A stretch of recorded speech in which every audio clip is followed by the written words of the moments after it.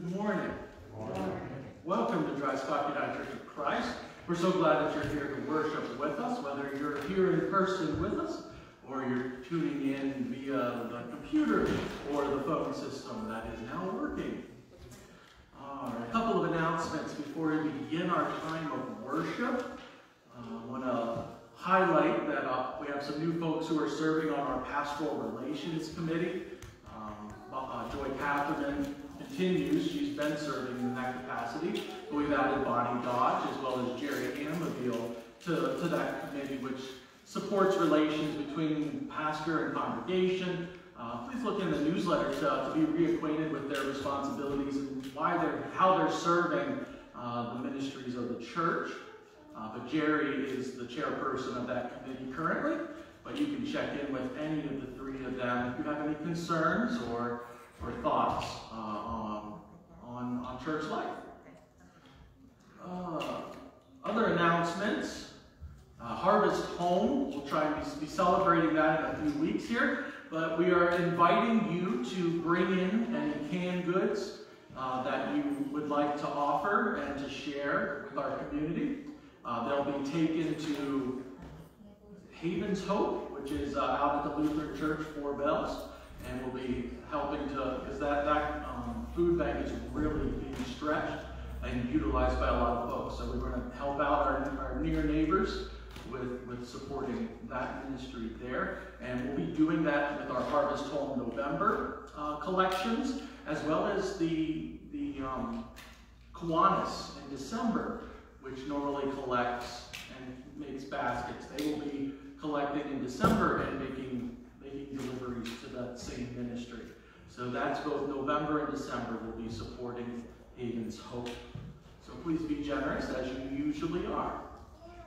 The Devon House gift collection list was back on the table. I believe Pam, and along with Carol Snook, have the master list with the gifts that are on that. You can see either Pam or Carol to be a part of that ministry, as well as the Bethany gift list is out, and we'll be collecting those by the second week of December. So please get on that, because it's coming fast here. So thank you for all your generosity and support of so many ministries around our area and our region. I do want to announce that one of our faithful listeners to the worship service is Ruth Gelnett. And Ruth has a birthday today, and I'm sure she's tuning in, so I know that she can hear us. But this is Ruth's 90th birthday, and she's related to the Catherman family. She's a part of that connection to our church. And we're so grateful for her commitment and dedication to the worship ministries here. We wish you a happy birthday, Ruth, and lift you up on this wonderful, joyous occasion. Any other announcements to share with church family today? It is a beautiful fall day, and hopefully we'll be able to enjoy it as we worship and as we go forth to serve and to find things to accomplish this day. But let us prepare our hearts and minds to worship God.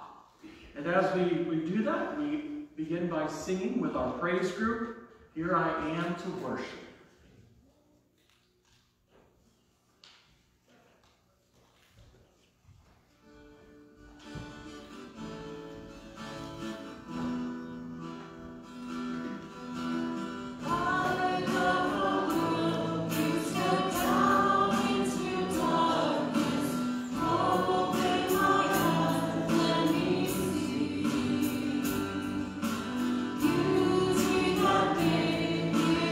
Oh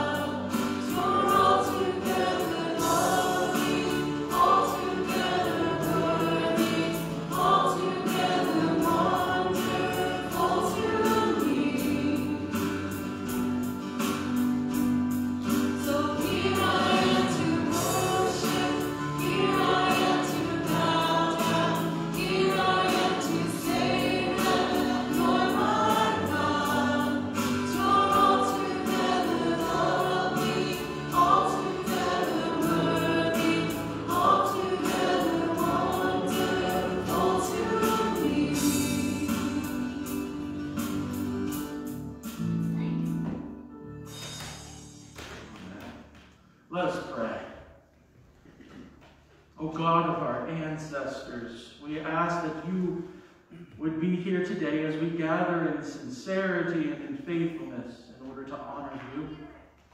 Attune our hearts to your commandments and your promises as we remember your mighty and your faithful acts. Declare your word to us so that we may be inspired to live for a purpose, inspired to share the light that you offer. We know that we must dedicate today and every day whether or not we will serve you. We must decide that. Not to decide is to reject you, O God. We ask that you would save us from the idols that appear so attractive to us, the toys that take so much of our attention, and the pursuits that dominate our time instead of our opportunities to serve you.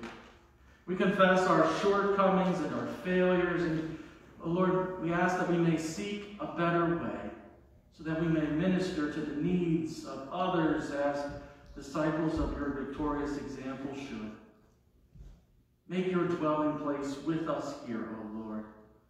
Reach out and send your Spirit among us, we pray. Amen. All right. For our time of family time, our time of a message for those of all ages, I'm going to talk a little bit about light and dark. As we'll hear in our gospel message about the 10 bridesmaids and their lamps, some of which were lit, some of which went out. We'll hear a little bit about that. But I want to talk about what light and darkness kind of mean, or kind of how we think about it. Once, probably a few years ago, I heard the idea that some people add light to a room when they enter, and some folks take light out of a room when they enter. And to think about that is that, you know, some folks add to the life, to the good things that are going on, while some other people take the wind out of the sails as they come around. Who can remember the Debbie Downer on Saturday Night Live, who, no matter the conversation, no matter where it's headed or what's being said, whenever Debbie says something, everything's over. The whole conversation's dead, and causes everyone to lose their train of thought and their reason for whatever they were talking about. We have to remember that we are called to share light. We're called to be light and to add light wherever we're at. And we can do that in a number of ways. It can be by encouraging someone else around us, by checking in with someone when we see that they're not having such a good day or that they're struggling with something. It can be a check-in or saying, hey, I'm thinking of you, or lifting you up this week. I know you're going through some difficult stuff, but you're not alone. That's what we are as the community and the body of Christ, as the church. We add light to the lives of one another and to the lives of the communities that we live and serve in. So as you hear this gospel message about light and about lamps, think about the ways that you are active. Think about the ways you can be active in adding light to your family, your friends, to your neighbors near and far. That's our prayer and our thought for the day, for the people of God in all ages and times. Now we're going to hear the word of Scripture from our Joshua passage, thanks to Don Bowman. So listen to the word of the Lord.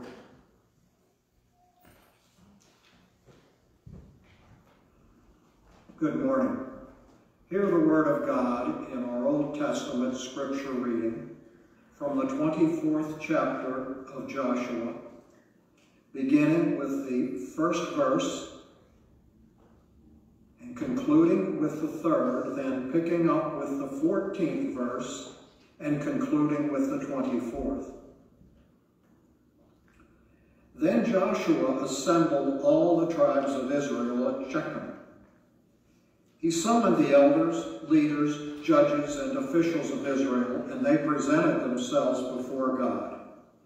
Joshua said to all of the people, "This is what the Lord, the God of Israel, says. Long ago, your forefathers, including Terah, the father of Abraham, and Nahor, lived beyond the river and worshipped other gods. But I took your father Abraham from the land beyond the river and led him throughout Canaan and gave him many descendants. Now, fear the Lord and serve him with all faithfulness. Throw away the gods of your forefathers worshipped beyond the river and in Egypt, and serve the Lord. But if serving the Lord seems undesirable to you, then choose for yourselves this day whom you will serve, whether the gods of your forefathers served beyond the river, or the gods of the Amorites in whose land you are living. But as for me and my household, we will serve the Lord." Then the people answered, "Far be it from us to forsake the Lord to serve other gods.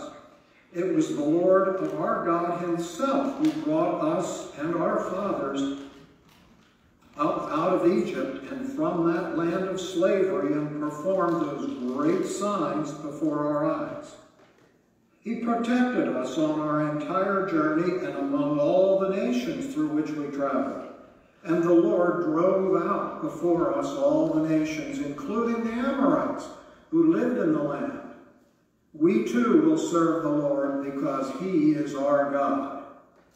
Joshua said to the people, "You are not able to serve the Lord. He is a holy God. He is a jealous God. He will not forgive your rebellion and your sins. If you forsake the Lord and serve foreign gods, he will turn and bring disaster on you and make an end of you after he has been good to you." But the Lord said to Joshua, "No, we will serve the Lord." Then Joshua said, "You are witnesses against yourselves that you have chosen to serve the Lord." "Yes, we are witnesses," they replied. "Now then," said Joshua, "throw away the foreign gods that are among you and yield your hearts to the Lord, the God of Israel." And the people said to Joshua, "We will serve the Lord and our God and obey him." Here ends the Old Testament reading. May God add his blessing to my reading and your hearing of his word.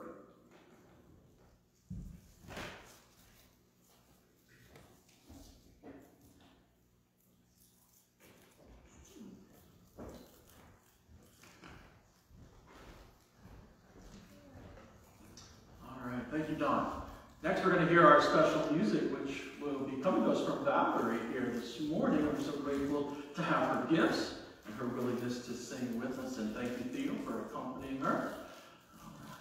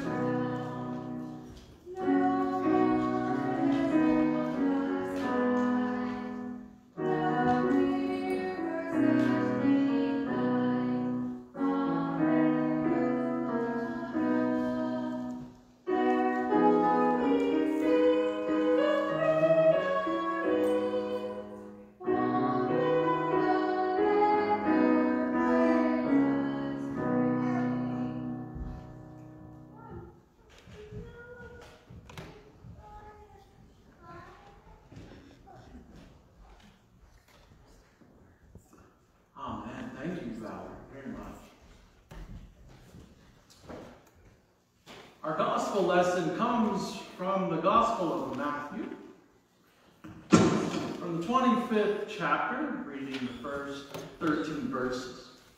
Now, this is going to be a little different than my normal gospel lesson reading.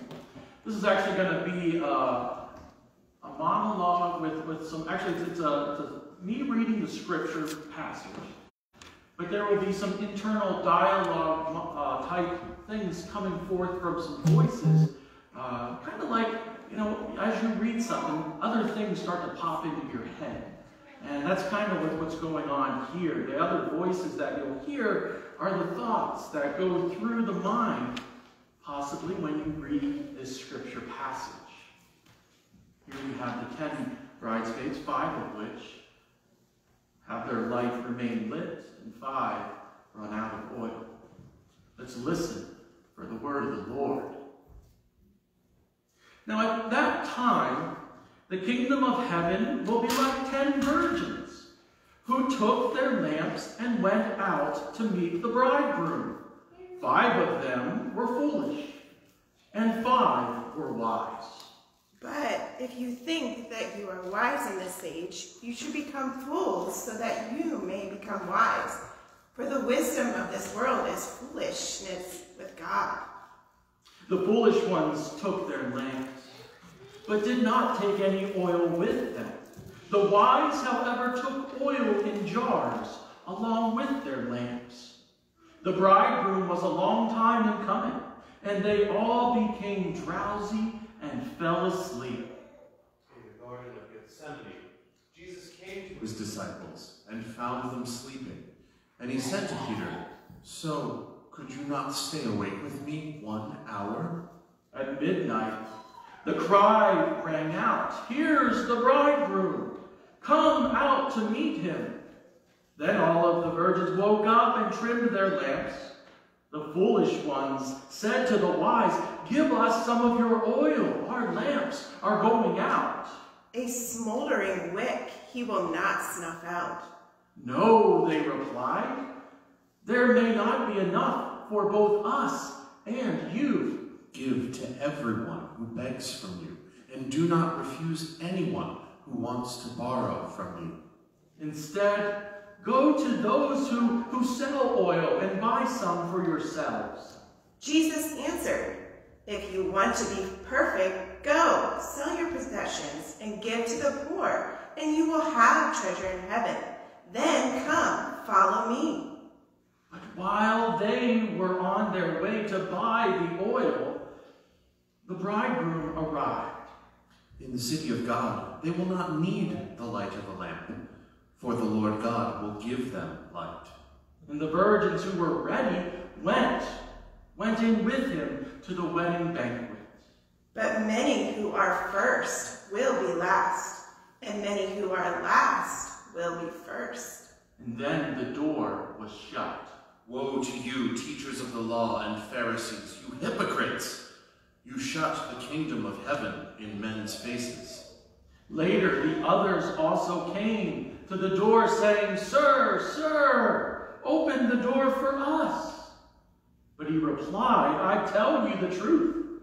I do not know you." If a man shuts his ears to the cry of the poor, he too will cry out and not be answered. Here ends our gospel reading for this day. That set up there on this chapter 25 of Matthew's Gospel was put together by David Roberts. I found it on the Pathos website this week as I was preparing and wanted to share that with you. And I'm going to continue to share my message with some of the thoughts of David as well, woven into this sermon at this time. Now, for most of my life, I have identified with those 5 virgins or bridesmaids, always seeking to have enough good stuff in my lamp. You know, the good works and faith, so that one could persevere in the darkness of a sinful world which we believe we find ourselves in. Now, to always be prepared or to do my best was the goal, to take those lines and those mottos from the Boy Scouts and Cub Scouts.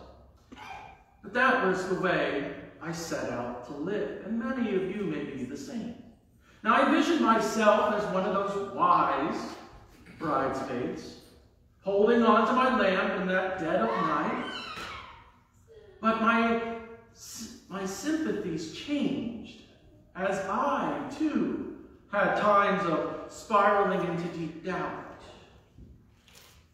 But certainly, those times came and went. Some lasted longer than others, but finding myself in tune with how those other 5 felt. Suddenly, I found myself as one of those foolish ones, watching the light of the lamp evaporate into a thin puff of smoke, and finding myself quite jealous of those whose faith was still burning bright in the darkness. So I was foolish, begging, hoping, praying that my lamp would not die. I couldn't conjure up more faith or light in my life. The foolish bridesmaids could not conjure up the needed oil in the dead of night without leaving that place. So I began to ask, as I read this passage, what mistake did those foolish virgins or bridesmaids make? What made them so foolish in the eyes of this storyteller? Everyone fell asleep. Even the wise fell asleep when they should have kept awake. Surely they cannot be faulted for not being watchful enough, as the story's closing admonition indicates. And as the bridegroom, not the bridal party, it's not the bridal party who broke the protocol of arriving on time. The bridegroom is late into the night for the banquet. Surely they cannot be shut out just for being late to the banquet, as we see the bridegroom being just as late or just as at fault. But what would have happened?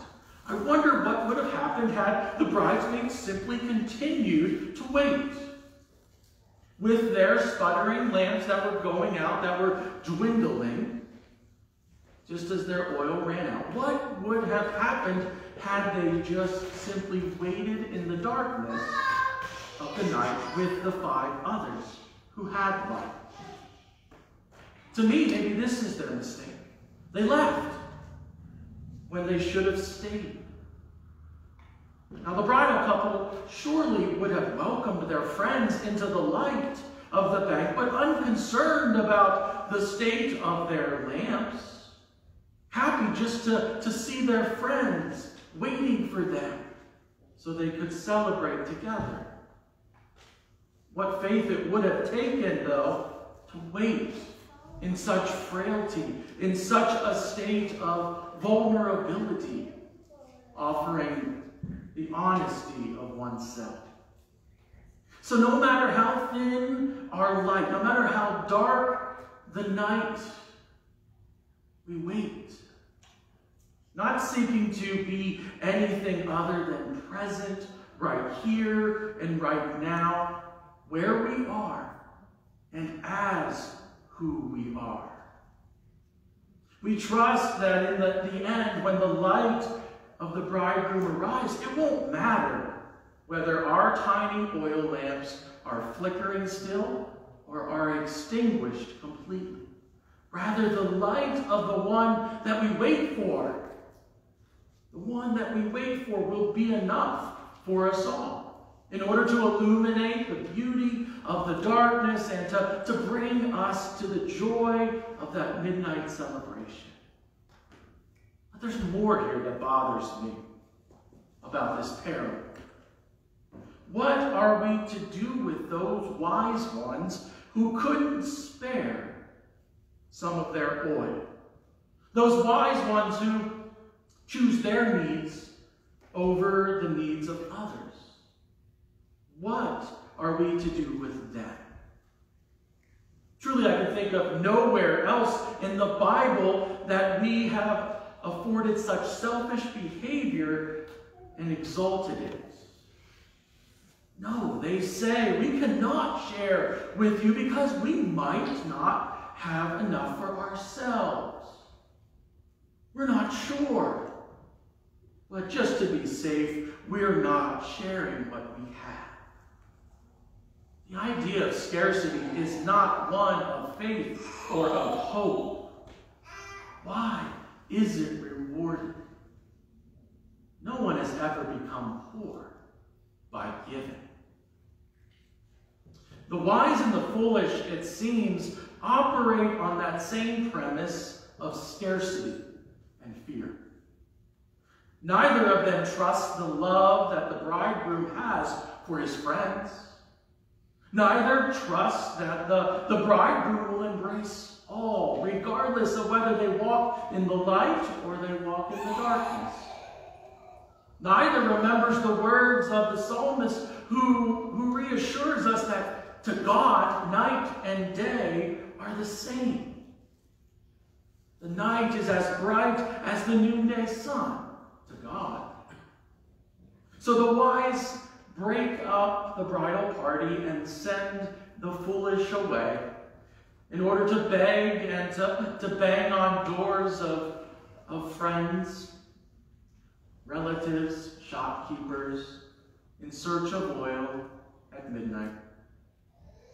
Now, by the time those foolish ones get back, they're ostracized, they're left out in the cold and in the dark of the night. Surely the groom thought them to be derelict friends who couldn't wait up with them for just a few hours. Perhaps he thought they had simply just given up and gone home during that long delay. But they had not. They returned. Nothing could have been further from the truth that they would not return. They bear no great sin compared to the others.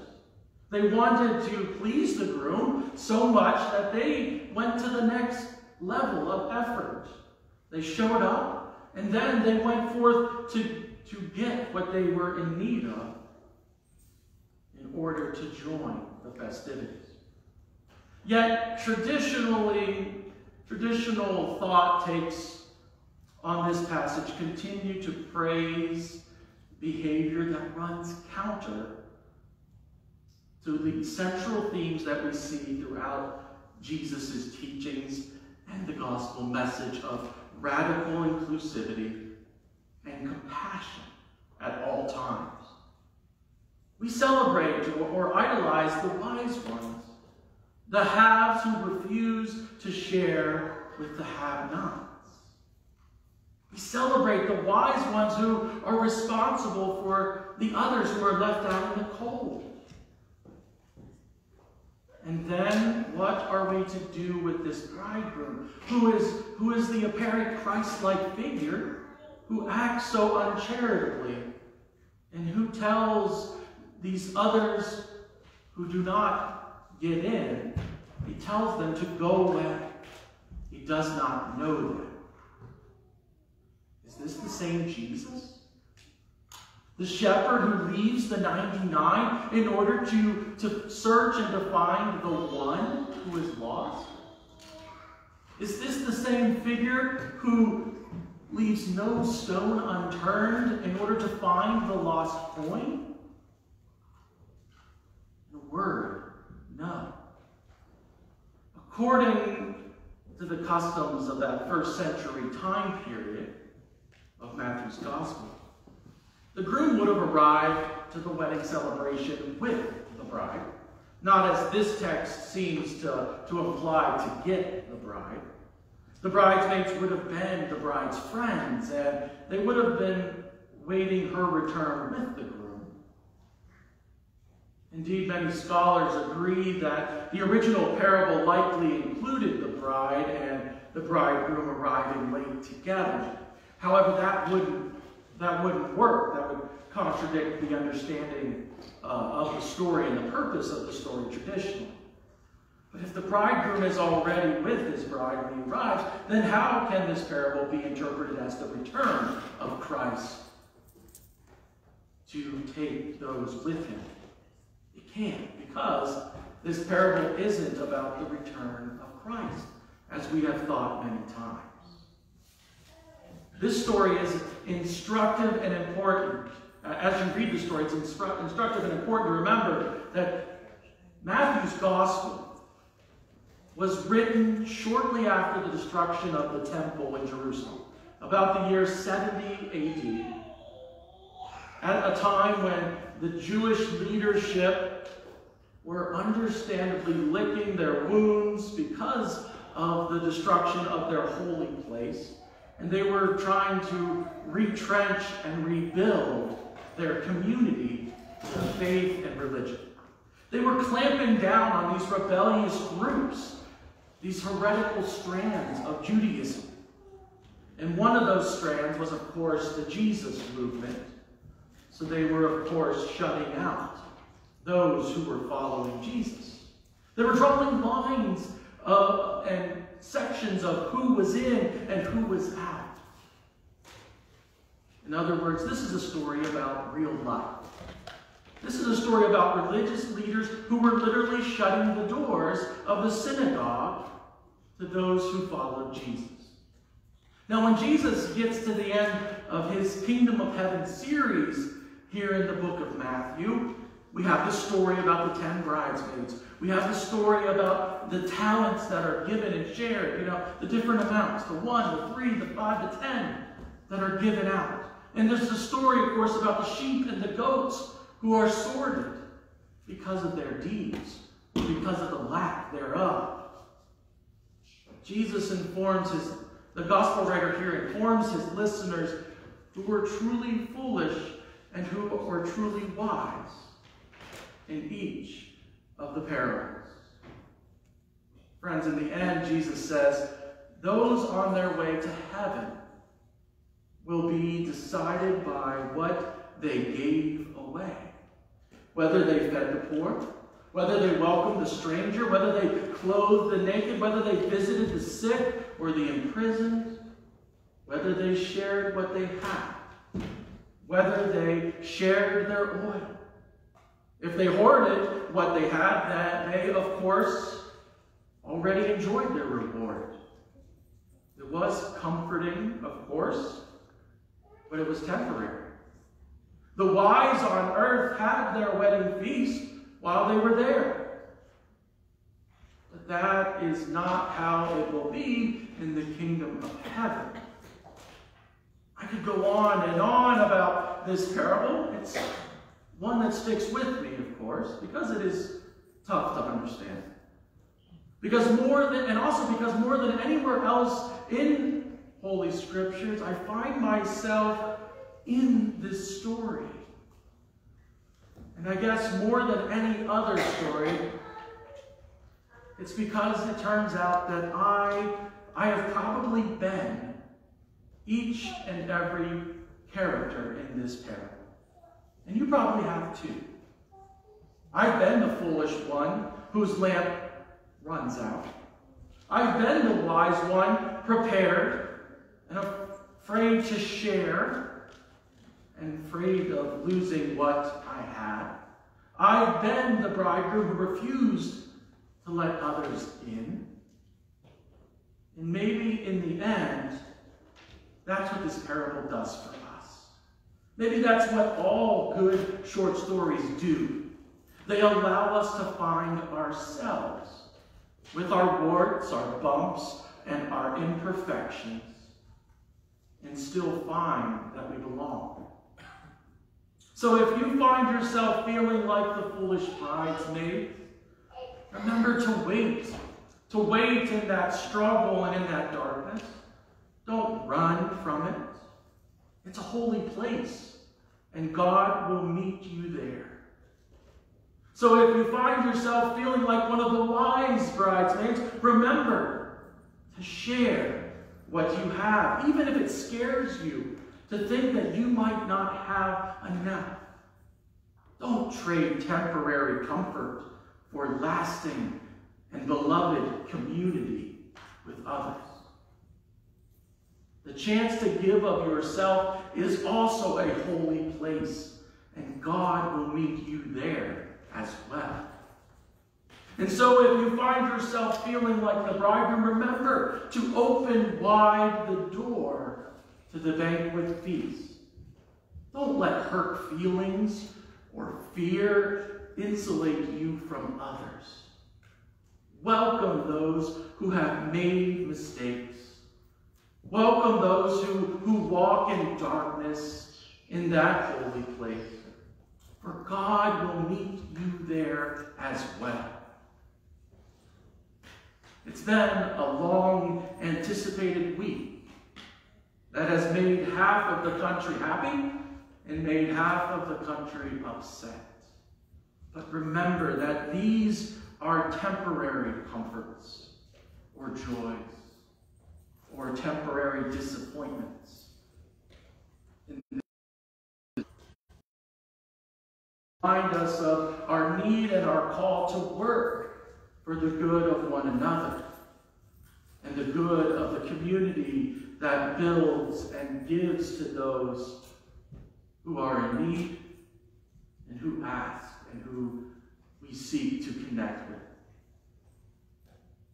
May we seek to find one another where we are at and to go together into an eternal future of hope, of healing, and of compassion. Maybe so in your life and in mine. Amen. We come to the point of our service where we lift one another up who find themselves in difficult times. We remember them, we name them aloud, and take them with us in order to pray for them as our week continues, in order for us to possibly find ways of offering support and care and compassion. So we lift up many who are listed in our bulletin. We lift up Ronnie Castor, who's now in Hershey Hospital, getting some strength back, receiving some treatments. But we continue to lift him up, as well as Ryan and the whole family in this time. We continue to lift up others like Pat and Mabel June, and Bob and Dolores, who are in different settings and different points of healing and health. And make sure that we know that they are remembered by this community, loved and treasured. And we lift up many others like Bob Reedy and his family. Are there others that you would like to name aloud or to have us share in prayer today? All right. Well, certainly God hears all prayers and all concerns that we lift up aloud or silently. So let's go to God in prayer. Gracious and loving God, we come to you at all points of life. We are grateful for the opportunity to gather here in person, as well as we are grateful for those who are able to take time out of their days, whether it be now or later in the week, to connect with this community of faith. We lift up so many who are in need of what you offer, O God, whether it be physical nourishment, emotional or spiritual connection. We know that you are here to offer faithfulness, and we give thanks. We lift up the needs of one another, the struggles, the concerns. We lift up the needs of our world, which are many, whether it be storms of life, whether it be disappointment or fear of not having enough. We know that we can come to you, O God. Help us to be wise and faithful in your ways, O Lord. Help us to trust, even when it's not easy to do so. May we remember that we have been in the situations that others find themselves. And may we have compassion, and may we meet those in those needs. May we share opportunity, may we build relationships and community together. Oh Lord, you have shown us how to do so. You have shown us what it means to care for and love and to give, even when it's difficult, even when it's your whole self, as you gave yourself on the cross for us. As we go forth into this week, may we feel the strength, the warmth, the encouragement that your Spirit gives us. May we trust and know that you are near, that even in the darkness, your light shines through. As we go forth, may we take with us the way that you taught us to pray together by saying, Our Father, who art in heaven, hallowed be thy name. Thy kingdom come, thy will be done, on earth as it is in heaven. Give us this day our daily bread, and forgive us our debts, as we forgive our debtors. And lead us not into temptation, but deliver us from evil. For thine is the kingdom, and the power, and the glory, forever. Amen. As we bring our worship here today to a close, let us join together in singing and proclaiming the blessed assurance that we have felt, or that is possible in our Savior. Let us sing together.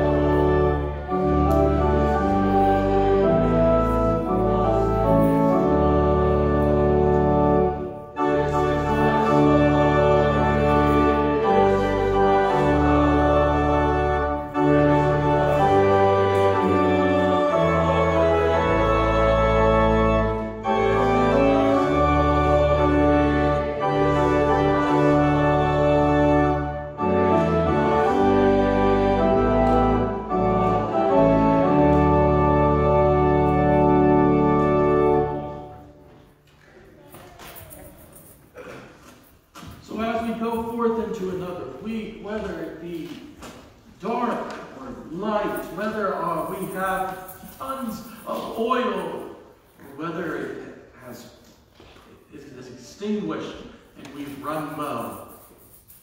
May you go forth to remember that all places are holy. All people are holy. Everything we encounter has God in it, so it is holy. So may we act, share, and live like the people of God. For that is what Christ has done on our behalf and calls us to as well.